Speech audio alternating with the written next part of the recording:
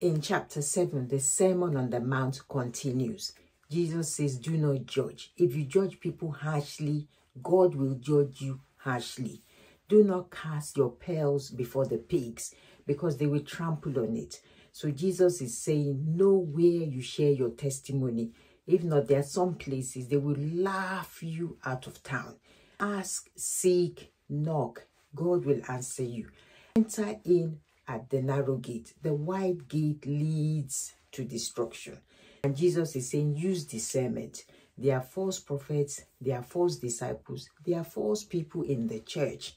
They are just there to sow discord amongst brethren, because not everyone who says, Lord, Lord, will enter into the kingdom of heaven.